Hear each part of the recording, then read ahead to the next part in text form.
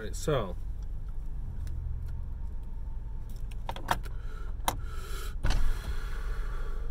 I don't normally make like follow-ups to videos,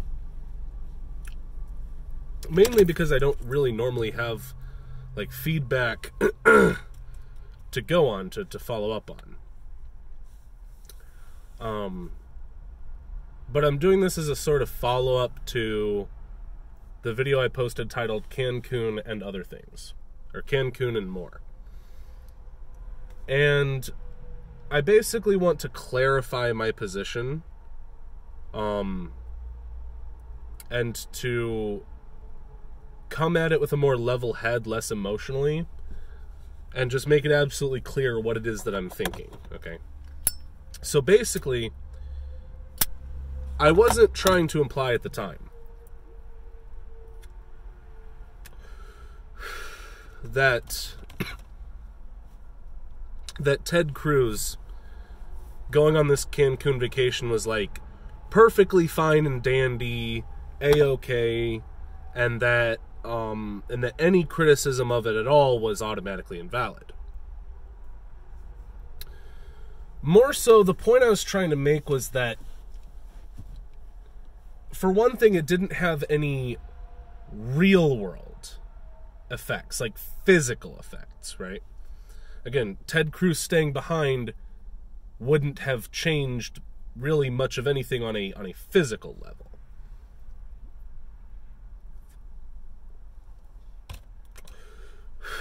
At least in terms of his what he has the authority to do.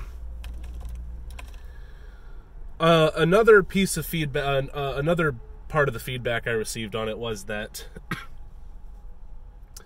Ted Cruz, being wealthy, could have stayed in Texas and used his wealth to help people.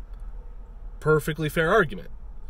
But I think if we're going to go that route, we have to divorce that from Ted Cruz's position as a senator, right? People talk about how he abandoned the state he represents. Yes, Ted Cruz was elected by the people of Texas. Yes, he is a government official, therefore he's a public servant. But I still maintain my position that a senator is different from a representative, right? We've effectively made them societally and in many ways legally the same thing, but I think they are different, right? Ted Cruz is there to represent the state of Texas to the federal government.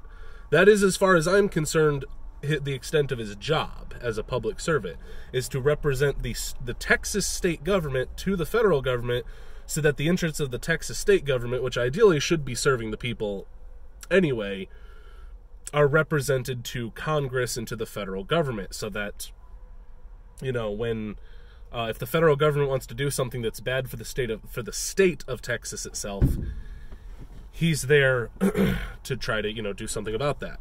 I get the idea of him being a government official, a public servant, but I mean,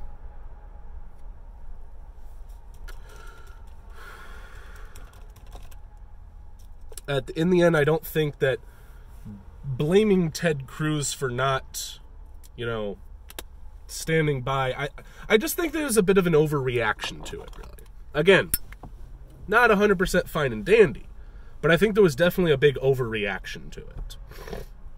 And I think people are being very disingenuous in how they frame it. Talking about him being, you know, leaving the people he represented. Again, if you ask me, that's not even technically, like, strictly the case, but I see where you're coming from there. But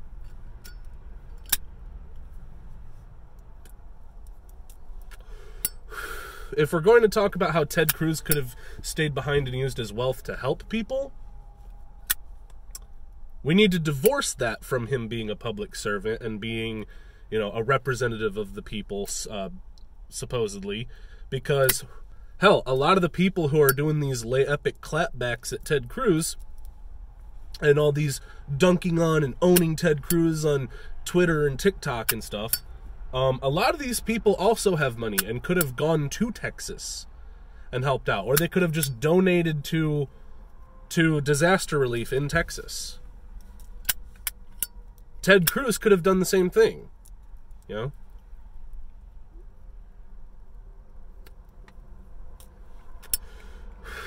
from his you know, vacation in Cancun, which still, if you want to say he should have been in Texas, fine by me. He could have donated money to to you know, whoever is on the ground already there, ready to work, and needs to, like, purchase supplies, you know, like ice melter and furnace fuel and these warming centers that people are putting up.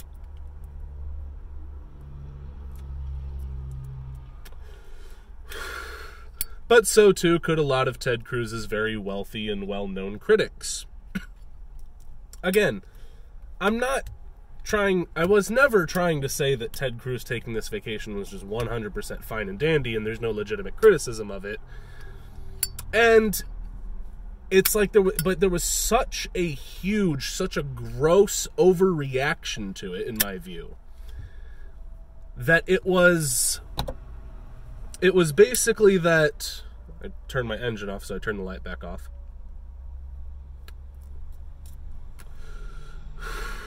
It was basically that there was such an overblown overreaction to it, so much BS being flung about it, so many people, you know, just claiming false things like, oh, Ted's a senator, he could have, you know, stayed behind and used his authority to do this and that, which I again explain he has no authority within the state of Texas, but people were claiming that he did and that he should have done something with it. It's very similar to how when I was in college and Donald Trump was running for president, and when he first got elected president in early 2017, a lot of people I knew, and actually all throughout his presidency, a lot of people I knew were under the false impression that I was some kind of die-hard, always Trumper, some kind of die-hard supporter that literally believed that the man could do no wrong.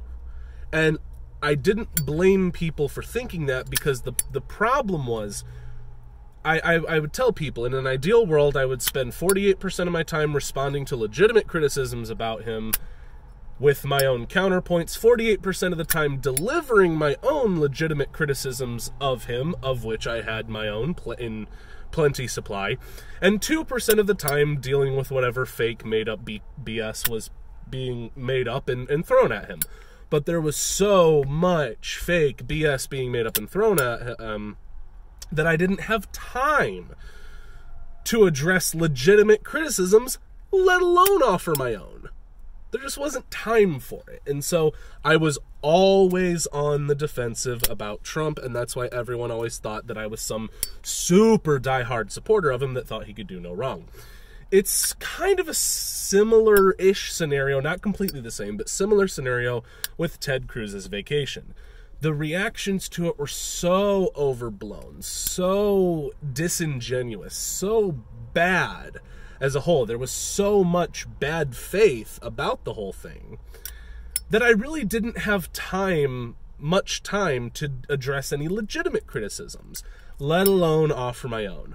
And I said in the beginning of my first video on this, the Cancun and more, I said, look, if you want to say that it was bad optics, or that he should have, you know, just shown solidarity with his fellow Texans, I completely agree and understand that. I did say that, and I made that, I think, pretty clear in the first video, that the solidarity aspect was one legitimate criticism of it, which I was happy to address and agree with. My point was that it was so overblown, so disingenuous, so awful was the response to it from, you know, Boomer Night Live and Daisy Shitley and so many other people, that I overcompensated, basically, is what happened. I made myself out to be some kind of supporter that thought that he was perfectly fine taking a vacation, because I was overcompensating by going at those people as hard as they were going at Ted Cruz, which was not the right thing to do.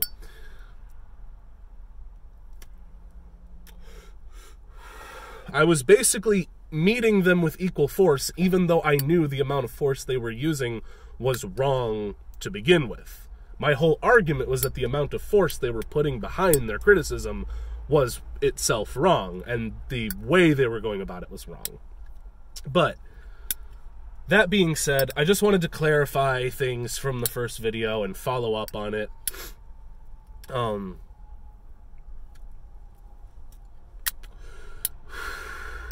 so that you guys would understand what my position really is.